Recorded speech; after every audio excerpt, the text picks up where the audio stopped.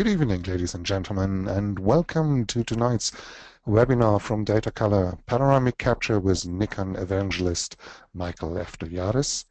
I'm Boris Bergman from Datacolor, and I'd like to welcome you to this webinar. First, allow me to give you a short overview about the upcoming next 60 minutes.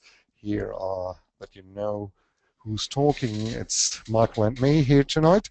And we will start now with the presentation from Michael. And after that presentation, we will go into a chat where you have the possibility to enter all the questions you have. And Michael and I, we will answer them truthfully. Okay, so it's now time for Michael. So it's Michael now to share your screen with us. So please, Michael, it's your turn now. Thank you. Okay.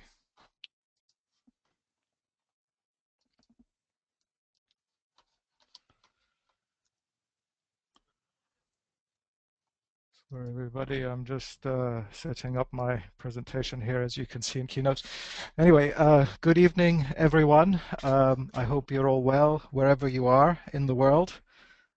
This is actually the first time I do this, so I've got a little bit nervous, but anyway, I'm Michael Eleftheriades, as you see there, and this presentation is about, a kind of defining moment in my life and in my career as a sort of working photographer. So the first part of the presentation will be not too technical, but it will be a little bit technical. And just to kind of explain a little bit about the panoramic process, and then we'll actually look at the pictures. But I thought it would be also more interesting to talk to you a little bit about Japan, which is actually one of my favorite countries. I've had a sort of fascination for everything Japanese since I was a child. So I think you'll see a sort of interesting side of the country. Anyway, one of the things that I do, I'm based in London, and I have an association with Nikon Owner Magazine and with Nikon UK. For Nikon Owner is a wonderful publication, and probably one of the highest quality photographic publications, I think, around. And you can actually see there's two of the articles there that were written by me. So the actual trip to Japan, which you'll see the pictures of, was actually something that was partly sponsored by Nikon, because obviously we have a close relationship with Nikon, and they invited us to go and see their manufacturing facilities. So I thought you might want to glimpse a view of what I look like, but at the end you'll actually see exactly what I look like. But this is how I looked when I was traveling in Japan, and I thought you might like to see what kind of equipment I usually carry, and I carried a lot of this in Japan. But obviously a Nikon SLR, I travel usually light with 2 or 3 lenses. At the time I had DX lenses. Now I've moved to full frame. And you'll see there the 360 precision panoramic head. This was probably about half a year to a year after 360 precision. A UK manufacturer started making these wonderful panoramic heads, and I started working with 360 precision, and I started using their equipment, which I do to this day. A light Manfrotto carbon fiber tripod, some filters, various bits and pieces, and the Datacolor Spider Cube, which I think is a really great little gadget, and I will be showing you how exactly I make use of it in my work. Now, all of this stuff, would you believe, particularly because the heads were very, very heavy at the time, this probably weighed about 13, 14 kilos. And I think the only difference with nowadays is that cameras have gotten lighter. So actually I carry a lighter load today than I used to at the time. So other things that I think that are important, weatherproof overalls, and really comfortable walking shoes. And I also like these expandable water bottles, which basically, as you use them up, they get smaller and smaller, so they take up less space. And if you're in a hot place, also they cool your equipment, so that's an additional plus. Okay, so these are the 360 precision heads that I used, and just to explain what's going on here, um, the I don't know whether I have a laser pointer. No, I don't. But on the left-hand side, you see a camera set up for cylindrical acquisition, which is basically when the camera just rotates and does a cylinder. And the advantage there is with a quite a wide lens, the advantage is you can actually put in a filter. With spherical acquisition, which what you see on the right, we have the ability to actually shoot both up and below. So we get a sphere, a full sphere. So it's a bit more work to stitch the images together. And this kind of photograph, if you like, lends itself to doing photospheres and also doing exporting basically for web use, where you can actually feel as if you're actually in the picture. So the only thing that changes between these two is the plate on which the camera sits, because the lens is different. So I actually took a number of plates with me to Japan, and I changed each plate according to the method that I was going to use. So I thought it might be useful for you to see the three main different types of panoramas. So on the top we have what's called a planar panorama, which is a flat panorama. And these are usually shot with PC, with perspective control lenses. So the camera is stationary, and that means that the perspective doesn't change. So the lens moves to the left, you shoot one image to the left, one in the middle, and one to the right, or you can just do two. But the main benefit here is that the stitch is perfect, and you can do this very, very easily. You don't need a stitching program to do it. The middle picture is what's called a cylindrical panorama, and this is where the camera rotates. It doesn't have to rotate the whole way around, but in this picture it does, so that's a 360-degree view. But in a cylinder, you can see we don't see the top and the bottom. So cylinders are useful for certain types of landscapes where you don't really find anything interesting on the top and on the bottom of the location. Finally, the spherical panorama is the one that is most distorted at the top and on the bottom, because what you have to imagine here is that this is actually a sphere, right? A whole sphere that's been unrolled. So obviously, as the edges meet on the top of the picture, you get the most distortion. And one of the interesting things also about spherical pictures is that they're always the same aspect. The aspect is always 2:1, so 2 horizontal and 1 vertical.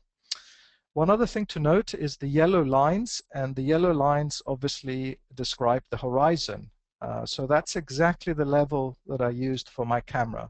And you'll see what is consistent across all panoramas is that the center line where the horizon is, you have no distortion. It's always correct, right? Whereas if you look on the cylindrical and the spherical, you get this telltale sign that it's a panorama, this curved barrel type distortion, which shows that it is a panorama. So this slide just shows you the advantages and disadvantages, if you like, of each method. So planar has no distortion, very easy overlap, and a very natural perspective. The cylindrical, it gives you a wider view, and out of the two, the spherical or the cylindrical, it's the easiest to stitch. And this is great for exhibition type of work, or if you want to do high resolution images. The spherical is the hardest to stitch because you have to stitch the top and the bottom. And this is the best option for immersive, for virtual reality applications where you want to show to people what it's like to be in there, in that space.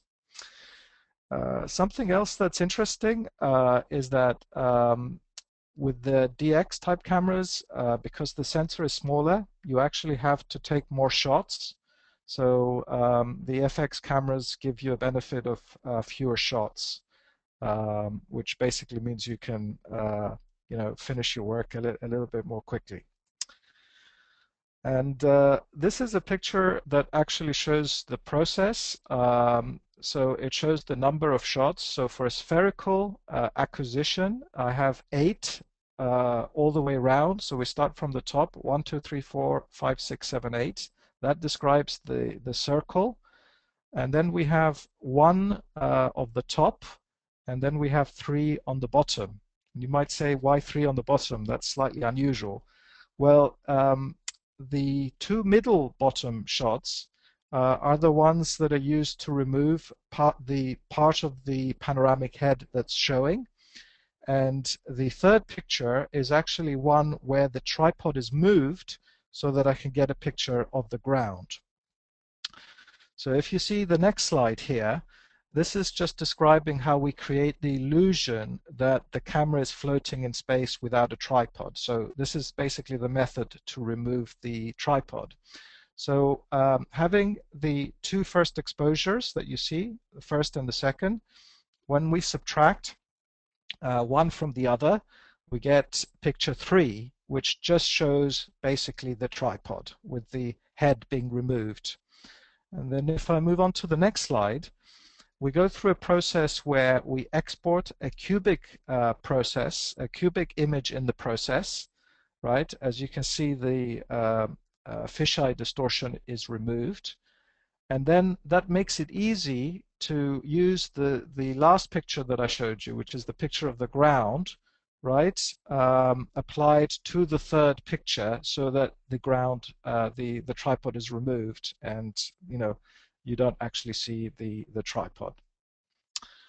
So one of the cool things, and this is what I enjoy about panoramic capture, is once you have your panorama, you can do a lot of things with it. And you can create what's called a panosphere by using Photoshop and the polar coordinates filter, which just basically wraps it. And as you'll see in my work, I use this a lot because it's like as if you are able to image a different picture, whether you're looking inwards or outwards, if you like. Don't worry, this will make sense afterwards. When we view the picture in either an HTML5 web page or in VR or in Flash, basically the distortion is removed so that it gives the viewer the feeling that they're looking through the window. So I thought also you might like to know that I'm obviously a big fan of Datacolor products, and I actually use all of these in my workflow. You'll see how I use the spider cube, and the spider cube is actually the kind of most useful thing for me for this type of photography. But I also use the spider checker, but the spider checker I use more for studio work and if I'm doing portraiture. I use the spider lens cal for calibrating my lenses, and it's an important aspect of what I do. Every new lens that I buy goes through a testing procedure just to find out that it's, just to make sure that it's working fine with my camera bodies. And I also use the Spider 4 Elite to basically calibrate my screen because that's a really, really important aspect of your workflow, to make sure that you're actually seeing accurate color on the screen. I recently upgraded to a new ISO display, and I was very pleased to find out that the Spider actually works with the ISO. So the ISO uses the Spider as the means with which to calibrate itself. Finally, spider print. I don't profile all my papers, but I do profile the important papers when I do an exhibition of my panoramic prints. And what I find is that with the creation of your own profiles, yes, it takes a bit of time to do it, but you do get a greater dynamic range on the prints. It's a small difference, but it is worth doing. So this is how I use the spider cube. Probably maybe not the intended use, but what I do before I photograph a scene is I put it on the tripod as you see there, and I take a picture.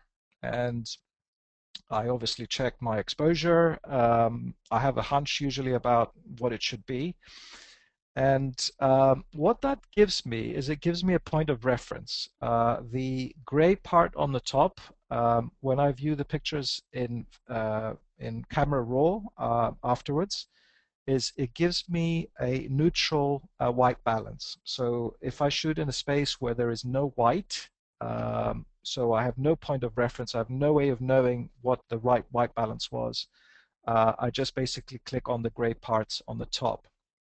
But the other thing that's useful, I use the white parts of the cube to tell me where I've reached saturation on the sensor. And Nikon cameras have a view which is called highlight control, highlight view. And basically the display blinks where you've got basically too much light. And having a little bit of blinking is not a bad thing because it actually shows you that you've reached the limit of your sensor. And it's a good thing because you're actually using your camera's widest dynamic range. So having a lot of blinking is bad because you get a blown sky and things like that, but having a little bit of blinking is good. So I let it blink a little bit. That's what I do. And the histogram shows me, as you see on the bottom left there, it shows me that I've got a nice broad histogram. Finally, and this is something that I only use in post, the shadow, the spider cube has a little hole through which, that is the blackest, the darkest part of the picture. So it just helps me to keep the contrast under control, to have the widest contrast that I possibly can. So let's now move on to Japan. That's the technical bit out of the way. So now let's have a bit of fun. This is my architectural project at university, and it was a sumo wrestling theater. That's part of the time when the fascination started, and this is obviously a place where sumo fighters wrestle. And some of my favorite movies, obviously Blade Runner, Lost in Translation, which actually has a scene which you'll see later on in my pictures. And Memoirs of a Geisha, which actually appeared a few years before. And you'll see the picture on the bottom right because that became kind of the image of the trip, the defining moment. Just a little bit about Japan. It's not a huge country, but it's a very, very long country. It covers a huge area from top to bottom, as you can see, from the cool to the relatively mild, warm temperate in the middle to the subtropical hot. And as you'll see there in the picture, Japan is actually at a junction of 4 different plates, which are all moving. And this is why, of course, there are a lot of earthquakes and tsunamis in Japan. These are all the places that I visited with my fellow photographers. So we started off in Tokyo, and this is day 1, right? So the first visit was the famous Tsukichi market, which is just an awesome site. Very, very busy. We were there in the early morning. It's very colorful, and the guys that move all of the freight use these kinds of kind of trolley-like devices with these huge steering wheels. And when I'm not shooting panoramas, I basically shoot colorful details, like you see here, the wonderful Japanese packaging. And this is again, I think just the picture of that moment in time, because I love the precision with which these guys cut the actual um, fish. It's kind of like a modern day samurai. And this is what a tuna slice actually looks like, which is it's amazing because it actually looks like red meat. So this is one of the first panoramas that I took. I'm going to be showing you more of these later, but this is a partial panorama. So this would have been shot out of 4 or 5 pictures. And I'm not interested in the back here because, that's actually the hotel room. So there isn't anything interesting in there. I'm just interested in the view. So this is actually a 180-degree panorama. This was the first place we visited after the fish market, and it's one of the famous temples in Tokyo, Asakusa. Again, very bright conditions, which I don't like. I prefer more kind of diffuse light. So I go behind the scenes and I shoot masks, Japanese masks here from the famous Kabuki theater. And again, I love the way the precision with which they make things in Japan. And I love these boxes of probably sweets. Okay, so this is my first spherical panorama, and this is a tempura restaurant, the first place we had lunch. And I'm just going to show you how that actually looks as a spherical panorama, just so that you can get an idea of how it looks. So actually, we can view this full screen. All right. So with a spherical panorama, we have this wonderful ability to look and even zoom in and have a look at what everybody is actually having. And as you can see, the camera was set up on a tripod, as you can see in the middle, but the tripod, using the method that I showed you, has been removed. So it gives you the impression that my camera is actually floating in space. It gives you this kind of result. Now, I don't know, and this is kind of an experiment. I spoke with Boris, and this has never been shown before. So I hope you can see this quickly. I hope you have, the refresh is quite good wherever you're viewing this, and you can actually see the result. And of course, that's what all photographers have, a lot of camera bags on the side.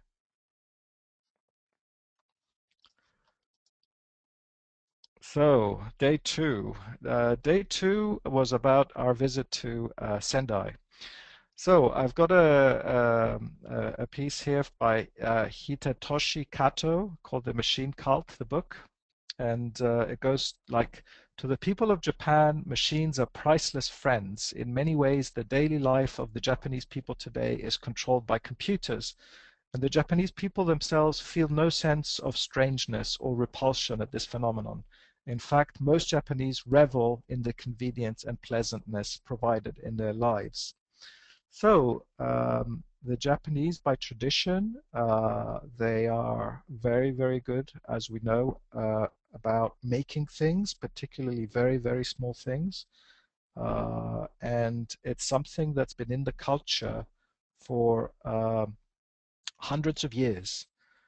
And this is why, in my view, my opinion, they're very good at making cameras, and because they require that level of precision that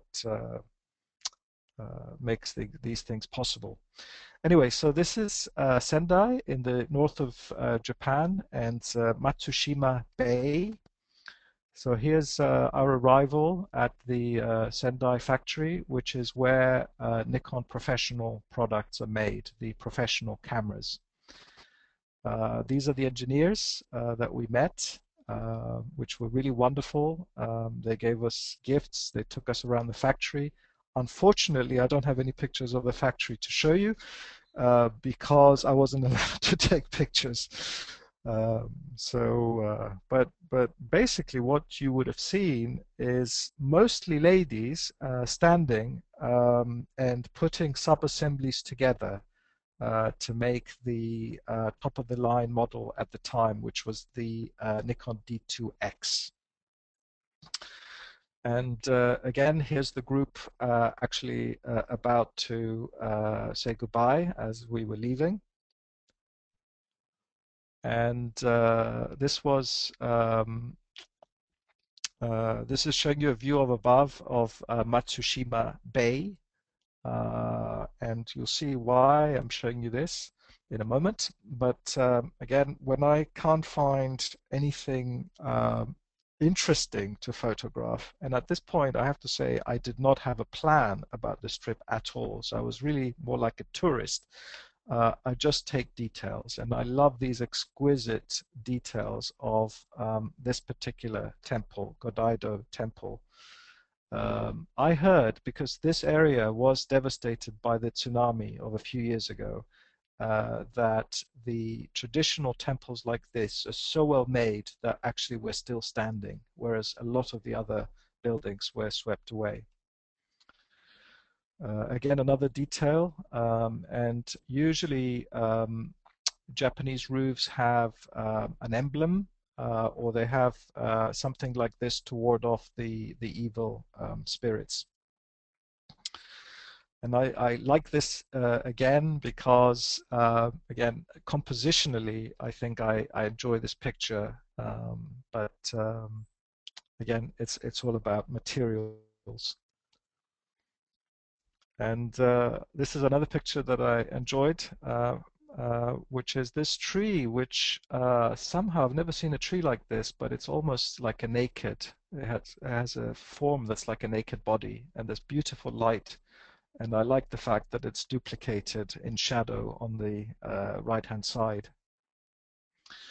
So this is Matsushima Bay, and this bay has thousands of islands, most of which are tiny. And at some point, our guide brought out these crisps, which were made out of something fishy, right? And I had no idea what was going to happen, but it was very exciting because one of the ladies that was with us started to feed the seagulls, and it was just an awesome moment. Now, it was very chaotic, so this was really about getting a shot that works. And I like this shot because every bird seems to occupy its own space. Um, the sun was setting, so we have beautiful diffused light from the left-hand side, as you can see. And this is a cool, decisive moment, in my opinion. And this one a little bit more contrasty, so again, a wonderful effect. You can actually see through the bird's feathers, which I enjoy. And this was the evening, having dinner, traditional Japanese dinner. And I remember this being really, really strange because we had no idea what we were eating. And after we had this wonderful food, they arrived with a really special, huge dish, which was, they told us it was whale meat. And when they told us it was whale meat, nobody got up to try it, which was quite funny. And this was the hotel, traditional Japanese, of course, all screens and wonderful futon. So great experience. So day 3, we're now moving south, close to Kyoto. We're in the mountains.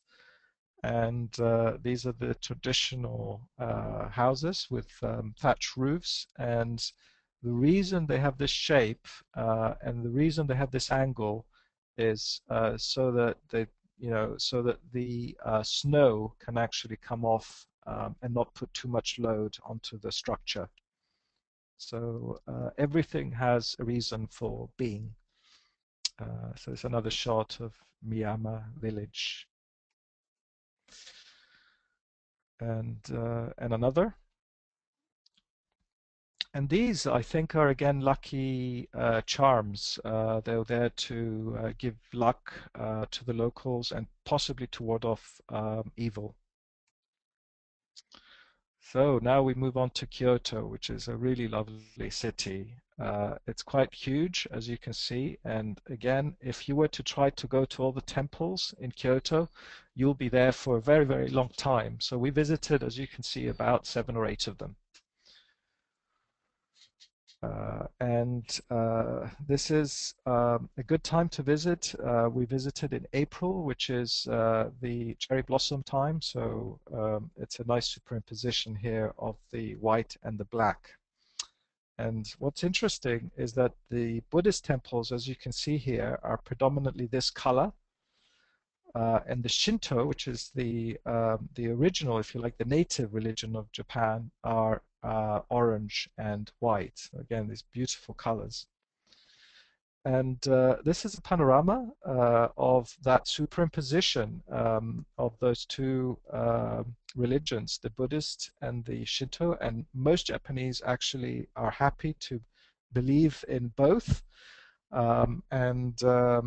This is what I think a panorama is fantastic for, because you would not be able to capture a view like this with your normal, even with your normal wide angle lens or a normal lens.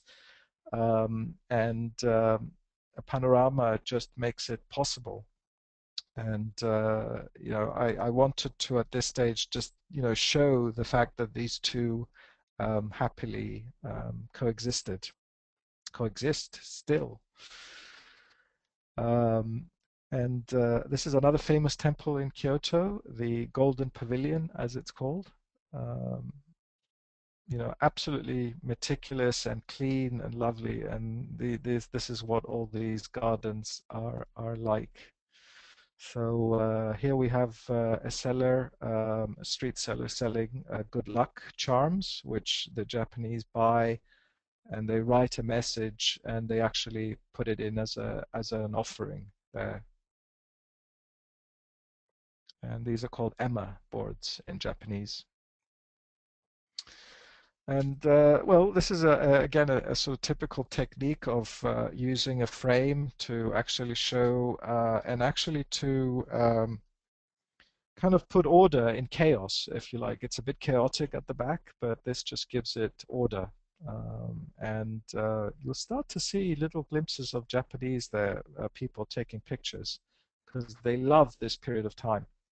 And the thing about Japan is that you don't feel kind of conscious of taking pictures, because the Japanese have cameras themselves, and some of them have more than one camera, and they'll have a mobile phone, and they took as many pictures as we did, which is quite funny. So again, lady on the right has two mobile phones. One is not enough, and the lady on the left taking pictures of the cherry blossom. So we had a lot of fun, and the Japanese also made fun of us because we always joked we've got bigger lenses than you have. So this is again a child. I don't know what it says on the sign, but again, it was a nice moment in orange there. Another famous Buddhist temple, of course, a contemplative garden, which is Ryoan-ji temple, which has these beautiful manicured gardens, and people just sit and it makes you think about life and what's important to you. And this was the seminal moment for me. I was looking for a nice composition, and I saw this lady there who was looking intensely at the rock formations, and I think I just tried to do as best a composition as I could. And I don't think you need to see her face because you instantly know what's happening. And this is a sort of fun moment, if you like. The lady on the top there is actually our guide. And again, I like the composition of the black taxi with the driver on the top right and the Japanese lettering on the street behind. So this is one of the temples that I showed you earlier. I think this was in Lost in Translation. And again, these are messages of luck put in on the front. And this is another example where it's not important to shoot spherical, because if you shoot spherical, all you get is a bland sky, and there's no interesting foreground. So in this case, I choose to do a cylinder. And this was enjoyable in a sense because the sky and the ground look very, very similar.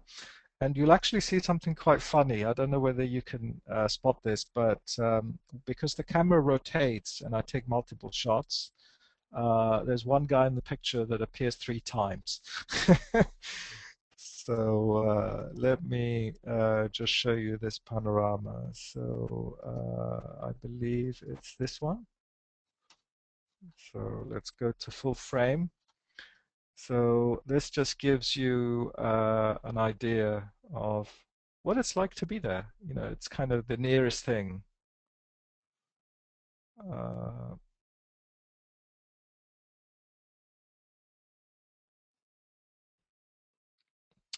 of course, the more panoramas you do, you learn how to do this very, very quickly, because when there's a lot of movement, it gets much harder to put the images together. But you know, from experience, I can now probably shoot a scene like this probably in less than 20 seconds, 25 seconds, something like that. But I do take time to, you know, check the exposure, do a white balance check, uh, you know, make sure that everything is in place.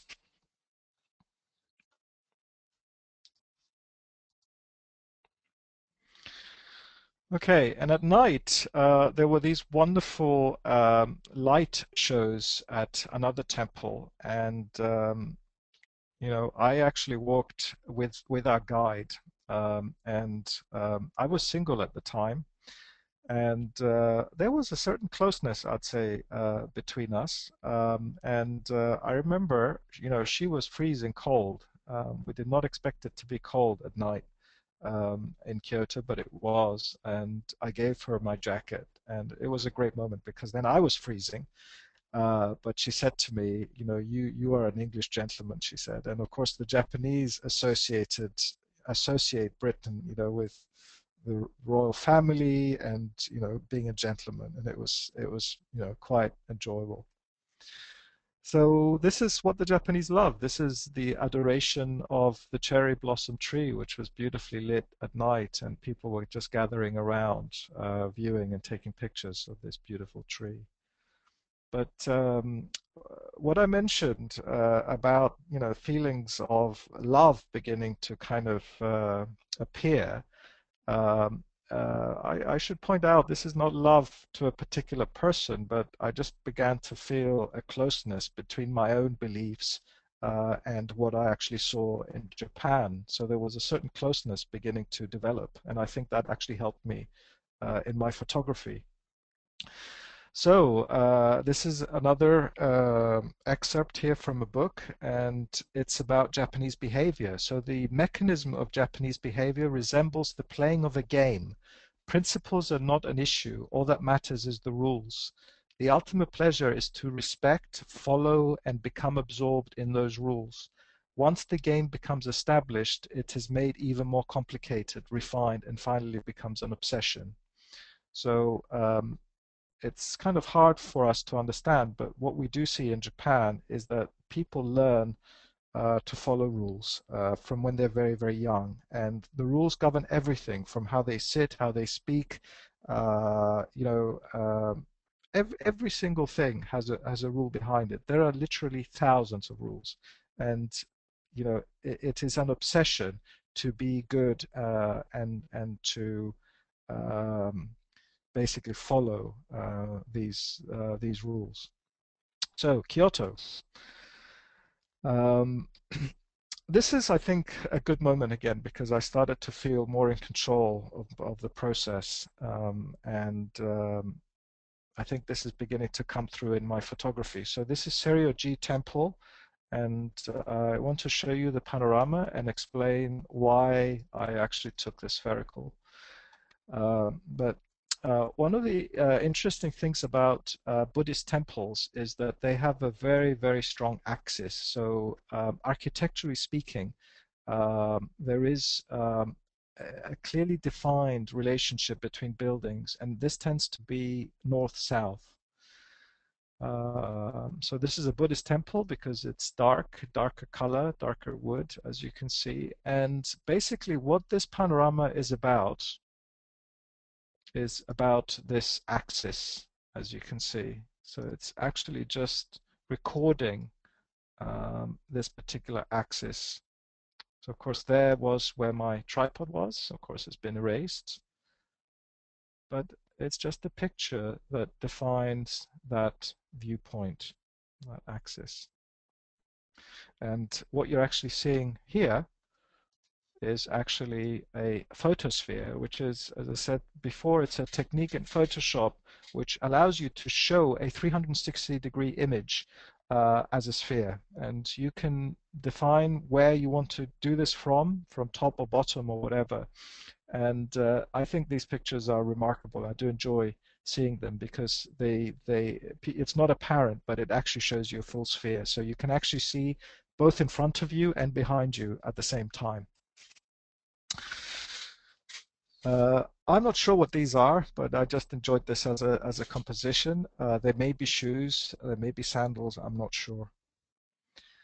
And I just want to show you another example here. So this is Kameyama Park, and because these places were so wonderful and so kind of unreal, it was almost like an imagined space. And I feel that the sphere actually works because it almost shows like an idealized view of the world. And what you'll see, the next picture is actually the same information. So it's the same photograph, but just imaged in the opposite way. So this is looking up, and this one is looking down. I don't know which one you'd prefer. I'd be interested to know, but this makes it look like a little planet. And I can show you the panorama. So here is the panorama. So now you're actually seeing the corrected view, so you don't get the distortion. I'm trying not to move it too fast, just so that you have quite a good refresh rate where you are.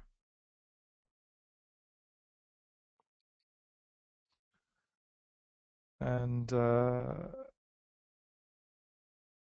mindful of time. We are, you know, we're at 45 past. So yeah, so again, just the ability to do this, it makes me feel like I was there, and I hope you get the same feeling. One little thing again I do is if there's a very strong sun in the picture, I just position myself so that the sun is just behind a branch, right, just to decrease the light level in the picture slightly. Okay. So now we're moving on to the tea ceremony. And what is the tea ceremony? So let's just have a look at this. He said, Teaism is a cult founded on the adoration of the beautiful among the sordid facts of everyday existence. This means that the tea ceremony is both life and art. So, the Japanese love the tea ceremony. It's a very traditional thing. And what happened was I was walking along at one of the temples, and I noticed that there was a gate, and I went in and I saw these geishas and maikos. A maiko is a trainee geisha, and they were bringing tea to the tourists that were coming in, and you know these girls, just to see again the beautiful makeup that they put on and the exquisite way that they're dressed with their kimonos. And this girl's hair matched with the cherry blossom behind. It was unreal, and I felt kind of amazing. I felt that this was an amazing scene to see these wonderful girls. And on the picture on the left, you actually see a detail of the makeup on the neck.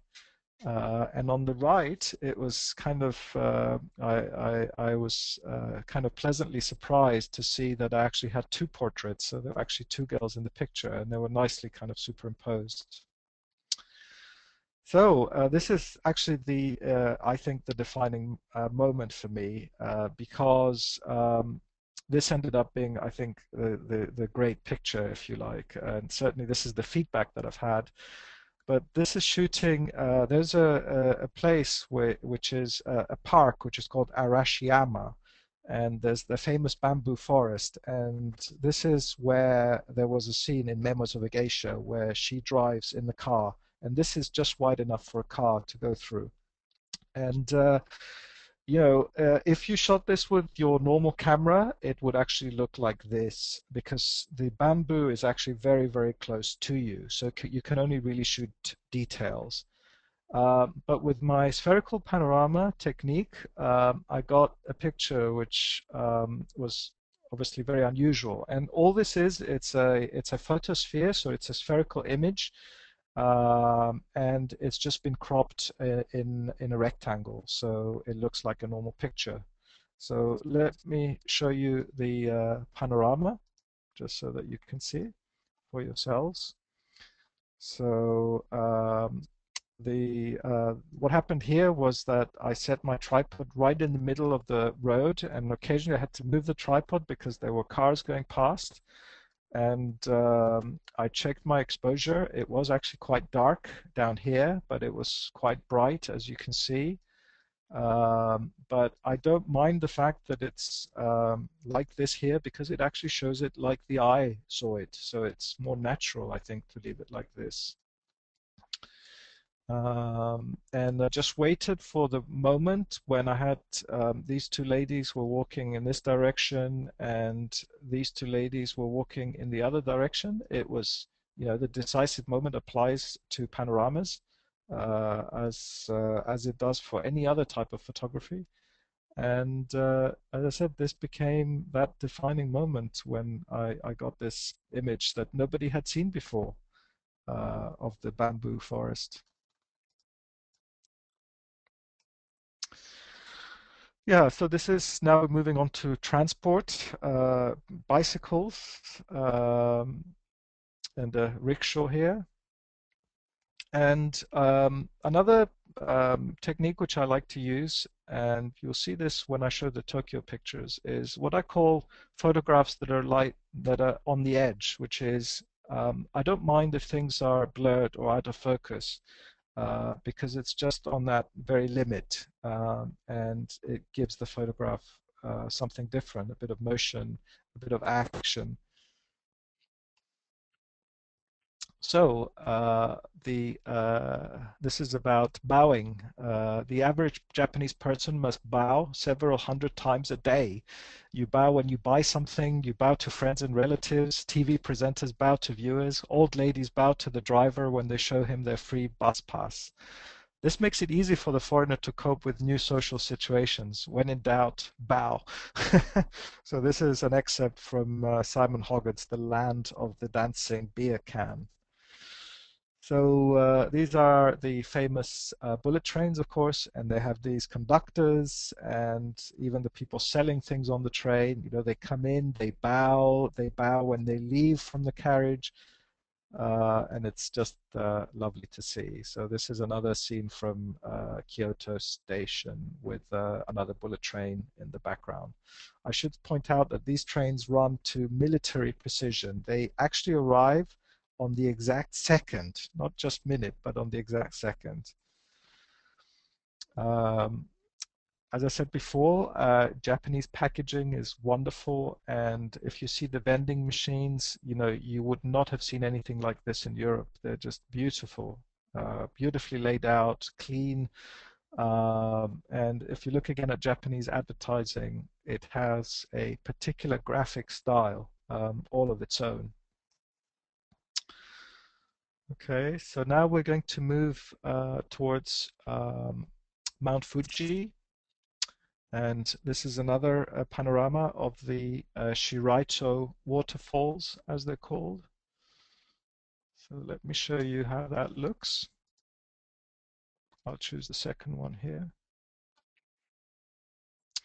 So again, a famous scene, and the panoramic technique again makes it possible to actually capture the whole scene as if you were there. And when I compared my photos, if you like, with the other photographers, um, you could only capture details of this with a normal camera, but the panoramic capture just allows you to see the place as it is.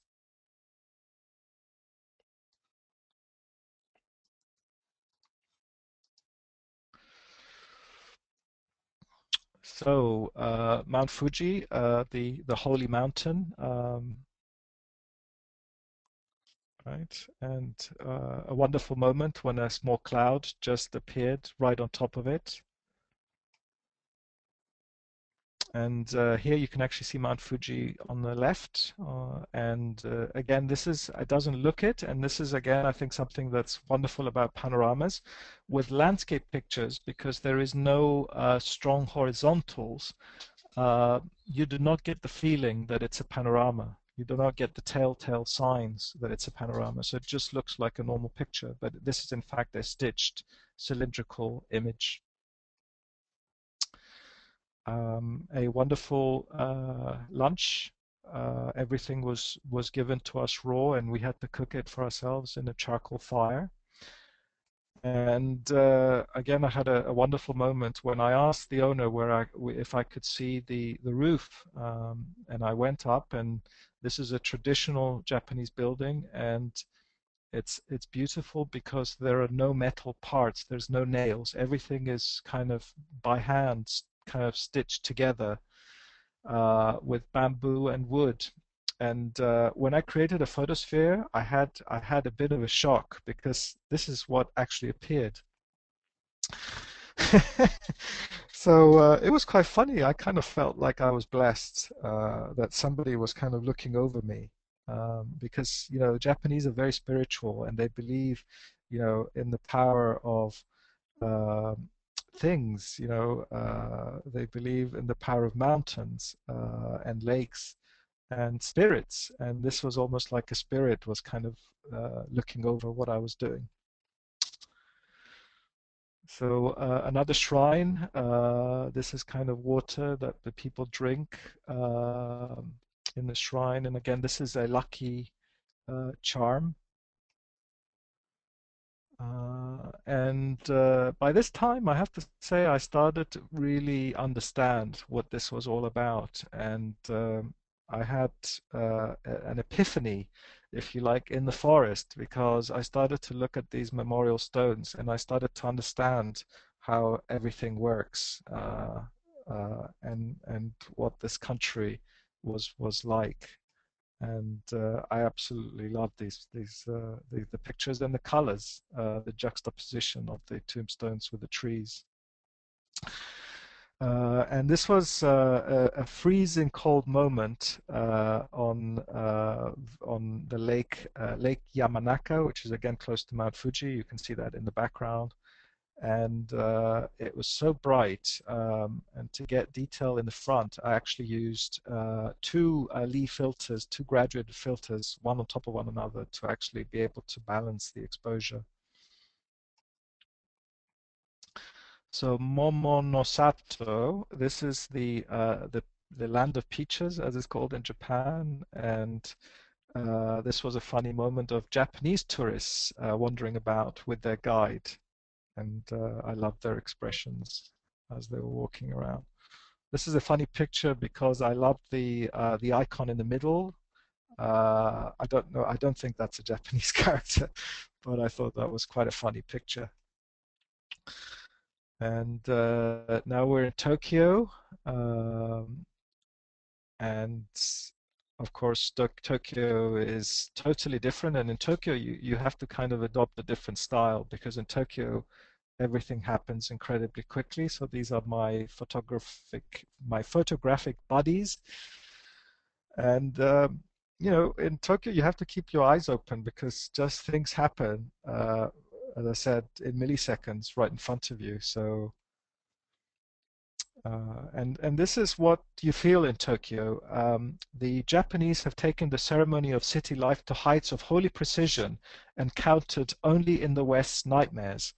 In the West, the realization that one is a cog in a machine is a source of shame, a reason for rebellion. In Tokyo, when you realize what a damn near flawless and unprecedentedly magnificent machine you're a perfect cog in, it is, on the contrary, a matter of blissful contemplation. So that's Peter Popham, Tokyo, the city at the end of the world. So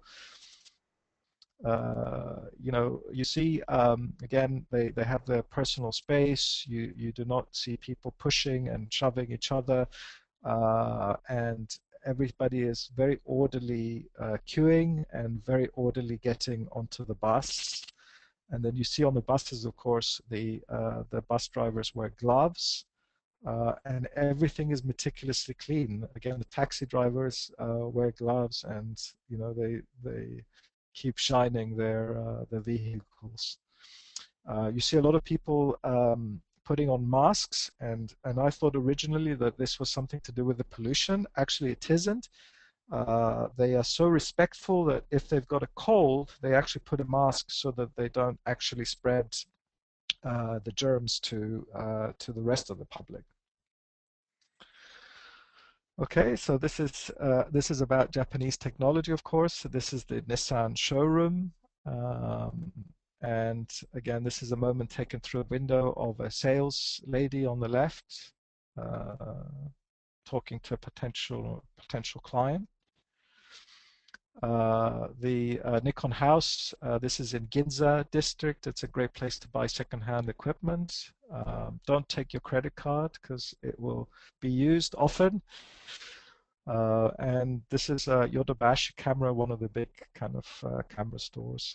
Um, and this is Akihabara, the electronics district. And you can get any gadget, anything from here. There's electronic parts. So now we are in Tokyo. This was quite a funny moment. These two couldn't make up their mind whether they were going to cross the road or not, and this sign appeared on the back, says "Time to choose." Um, and I quite like this picture because it was like taken as I was moving along, and I love the effect that it's produced. And this is, of course, it's a picture about shopping, and I like the juxtaposition of the black dress with the white pedestrian lines on the street. And these are salesmen, of course. It's very much a capitalist society. So they do like to sell things, and as I said, I adopted a different style here. I'm not shooting panoramas, but actually just doing street photography, but letting the motion just blur a little bit, just to be on the edge, as I said, just to give the picture something different, just to give you a feeling of the high speed with which everything was moving in Tokyo. And I also like this picture, and I took this picture because it showed me something about the past and the present, and about the modern kind of more Western approach on the right, and then on the left a more kind of traditional approach. And of course, the other thing is the other element, of course, is the umbrella in the middle, which is again something you always carry in Tokyo. Trendy young Japanese, always very, very friendly to us. And the final part of the trip was in Hiroshima, and this is the location. So we went by a bullet train from Tokyo, and The other location that you'll see towards the end is the famous Itsukushima Shrine. So this is obviously the site of Hiroshima is the site of the atom bomb. So this is how the city looks today. This is a picture with a fisheye. And of course, there are remnants of the explosion throughout the city. Some buildings have been left, and this is actually the location of the explosion, which actually happened 580 meters above this spot, and that was deliberate to cause obviously as much devastation as was possible. So on the left, you actually see what actually happened to the steel, which actually melted on one of the piers of the bridge. And the most famous building, of course, is the A-bomb dome. And if you look on the I-beam in the middle bottom part of the picture, you see the way it's twisted by the explosion. I mean, that just shows you kind of the force of the impact. And I was very, very lucky because when you're in Hiroshima, you just cannot escape what had happened there. You know, it's part of the fabric. You see it everywhere. And this is kind of how people react. And this is not a post picture. This is how this couple really was. And this was my panorama. I set up my camera, and I'm going to show you that panorama now. I set up my camera to take the picture of the famous A-bomb dome and of course the river. And I shot one panorama, and what actually happened was a group of tourists appeared to my right, and here they are. And it was rather wonderful because, you know, when people are in the picture, it gives it a sense of scale and it makes it something beyond just a static photograph. So I love the fact that some of them, like this young girl, is looking at me, and the guide, a very typical Japanese guide, is pointing towards the scene. But it made it, you know, it made the picture, the people made the picture for me. So it was a good moment. So it's a place where a lot of children go, and it was quite interesting. You know, now we're not at war anymore, and one of the girls had a bag that said "I love USA," and I thought that was really great. I love USA. And these are the children praying for peace next to the memorial. And this is actually the memorial, and there's a wonderful museum there.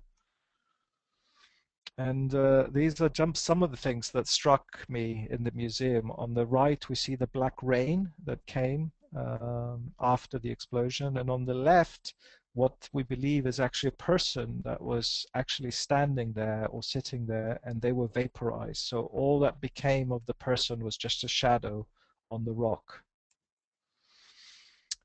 Here, the actual explosion was so bright that it actually made the shadow imprinted onto the wall itself. And the other story is that there was a young girl who was dying out of cancer from basically the effect of basically the explosion. And her mother asked her to make a paper crane, basically to keep her busy. So she started to make all these cranes, and the crane has now become a symbol of peace. So wherever you go to Hiroshima, you actually see thousands of cranes made by the children of Japan, spread all over. And this is the final part, you'll be pleased to know. So this is really about love, actually, because by this time, after about 10 days, I was incredibly tired of carrying all my equipment, but I felt a sense of achievement and a sense of love for this country. And it was appropriate because I was at this, again, famous site, which is opposite Hiroshima, These are cockle gatherers, if you like. Again, beautiful light in overcast shadow. This is the famous gate. Uh, it was not in water, unfortunately, but still looks quite good. And again, that juxtaposition of the two main religions in Japan. This is a guy painting, and you can actually see the exquisite precision with which he's doing his job. And this is, again, completely by luck. I saw a gathering of people and I went to find out what it was. And it was a Japanese wedding. Wow. So my last full day in Japan, and I get to see a wedding. And I took these pictures, and I actually became friends with the bride and the groom. And we still speak over email to this day. And this was again a great moment. The three wonderful ladies in kimonos, and here somebody said something which I did not understand, of course, in Japanese, and the girl started laughing, and again in that typical Japanese way. So it was a wonderful moment. And the final day, we were just in Tokyo for a few hours. So I got a night view of the Tokyo Tower. And very soon after that, I got back on the flight to London, and that was 2 weeks in Japan. So I hope it's been interesting, and I hope you've enjoyed seeing this presentation. So thank you very much. And if you have any questions, I'd be very happy to answer. Okay, great. Michael, that was a pleasure seeing all these impressions and all how you do, how you work, your techniques, and how you work with our products. And therefore, we will come to an end in a few seconds. First, I'd like to give you some information where you can get more information about our products. There's the very first one here we have for all those who want to learn more about color management from a photographer's perspective. We have a so-called Spider ebook. That's a book written from perspective of a photographer, and it was a photographer and together with a guy from a very famous photo shop magazine. It's the Dogma here over in Germany, and they wrote this book together. And the best, it is for free. You will find it at our website. Please use the QR code or use the link. I will show the link later afterwards also. But also information you will find at YouTube or spider.datacolor.com as well. And of course in Twitter, Pinterest, LinkedIn, YouTube, RSS feed. You find also information on Datacolor products. And if you have additional questions, please feel free to call us at 00800 700 870. It's from 9 to 12 and 1:30 to 5:30 Continental Time. Or, you see, because it's sometimes a longer explanation, and therefore it could be good to submit a ticket because it's 24 hours, 7 days a week, free of charge, of course, support.datacolor.com. And so we have more webinars to come. And so you're invited to come back again to register for the next webinar. So that brings us now to the end. And what I will do, I will open the question part. You can enter all the questions you have. And we will do the question and answer section now. So thank you.